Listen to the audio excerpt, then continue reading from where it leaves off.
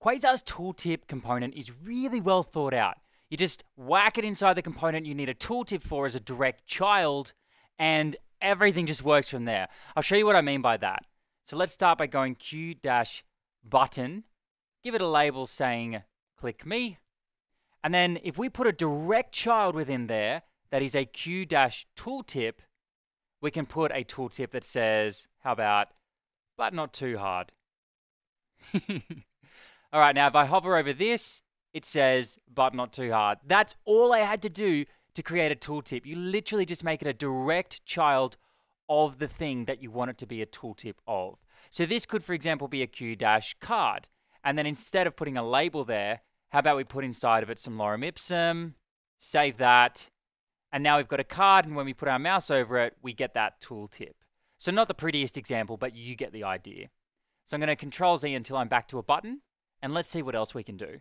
We can also model this. So if we say v-model is equal to show tooltip, and let's just yank ref out of here, and then come down, and we'll say const ref is equal to, oh, not ref, const show tooltip is equal to a reference to, and we'll make that false by default. And then I can return an object here and expose that in the template. And now I can create a button that basically toggles show tooltip on or off. Check it out. Q-button will say when this is clicked, show tooltip will be equal to true. And then let's copy paste that down, and this one is going to set it equal to false. Now I can put a label here saying show tooltip, and then a label on this button saying hide tooltip. Save it, does a bit of formatting for me, that's built into my editor. And now if I click on show tooltip, it's going to show it for me. Same with hide tooltip, will hide it for me. How cool is that? So if you need that extra bit of control, you can get it by simply modeling something like show tooltip in this example. All right, let's take a look at what else we can do. If we want to change the color, we could say class is equal to background-gray-2. And now if I hover over that, it's got a gray background and we can't even see the text there. So how about we make the background green, and then we say the text is going to be white. And there we go. In fact, a good example of this would be blue, because usually blue it kind of means information in the UI. So I like the idea of having a blue tooltip. And you might want to lighten it a little bit and maybe make the text gray-9. This is a pattern I use a lot, where I'll have a very dark gray text, and then the background can be a lighter color. In this example, blue. And there we go. It looks kind of nice. So you can make that purple, and that's still going to look pretty nice. All right, what else can we do? Well, if you want to change the style, you can't actually do that directly here. So if I say, for example, font-size is, how about 42 pixels? So we'll make it a very large font size. And that's not actually working, but if you want to add some styles, wrap whatever you've got inside there in a div, and then simply put those styles in that div, like so. We'll cut this, and then just paste it directly onto that div. And there we go, now it works. That is a big tooltip. We can also change the offset. So if I come up here and say offset, we can say the X and Y offset. So let's say 100 by 100. And there we go. It's just going to move that way down. We can also set a delay on this. So if we say delay is equal to 4,000 seconds, 4,000 milliseconds, then that means 1, 2, 3, 4. It's going to take 4 seconds in order for it to show. All right, let's get rid of those and see what else we can do. We can change the transition. So let's say transition hide, and we'll make that flip-right. And then transition show, we can say flip-left. And you can check out the docs and just search for transition to find the transitions that you have available to you. Or it might even be under animation, so you can go ahead and look for that. So let's take a look at that. Pretty fancy schmancy. And then you can say something like transition duration, which is basically saying how long will this transition take to show. And let's make that a really large number so it's painful. Ready?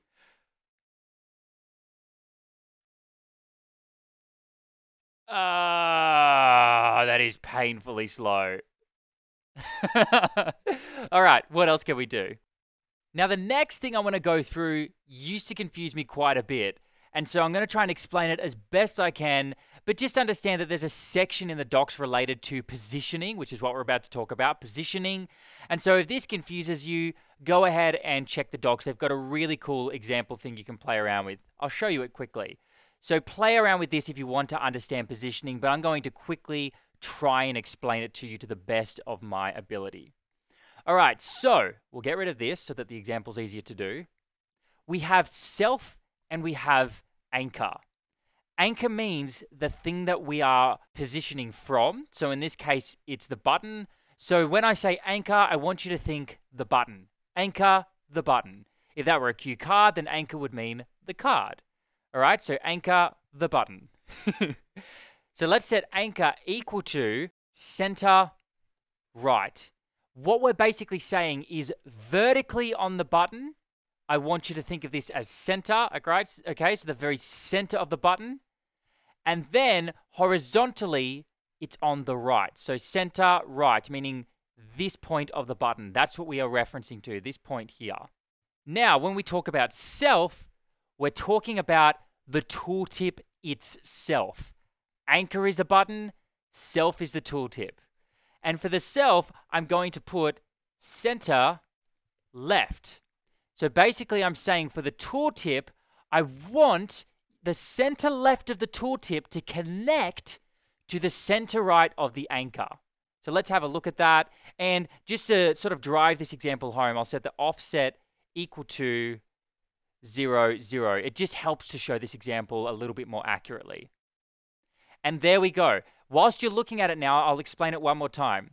For the anchor, in other words, the button, the center right is the origin. And for the tooltip, the center left is where it's connecting to. Center right of the bottom, center left of the tooltip. Let's play around with a couple more examples here. So we can say vertically, the top of the anchor. All right, so now we're at the top right of the button, which is going to be right here. And now for the tooltip itself, I want to use the bottom, vertically the bottom, and then the left side. Okay, so we'll leave that as is. Let's have a look at that. So there you go. Top right of the anchor, top right of the button, bottom left of the tooltip. Okay, the reason I'm sort of going over this thoroughly is because this concept comes back in other components and it's important to understand. All right, so let's just drive this home with one more example. Vertically, the bottom of the anchor, and then horizontally on the left side. All right, so the bottom left is this part here of the button. Now, in terms of self, the tooltip, let's say the middle vertically. Oh, sorry, that should be center. Oh gosh, this stuff confuses me. And then horizontally, the middle. And that's confusing because you use the word center for vertical and middle for horizontal. So let's go and check that out. And there we go. That was actually a bad example because it's hard to show. I might even remove the styling here just to make it a bit more obvious. And there we go. The center middle of the tooltip is at the bottom left of the button. Okay, so hopefully I explained that well enough for you to understand. So that's about it for the QTooltip component. But just remember, you can always throw whatever you want in here. If you wanted, that could even be a Q card with a Q card section. And then you could have a lot of information in here. Maybe you want to have a super thorough tooltip with a little bit of a different design. And there we go. Kind of weird in this example. Maybe you'd say, for example, style is equal to max width 350 pixels. Save it. And there we go. And then you do a little bit of other stuff with the styling, like background dash white, since the tooltip gets some styling by default, and then text dash gray dash 9, something like that. All right, so that's a pretty cool tooltip. And then I'll get rid of this just to show that this example can actually look good.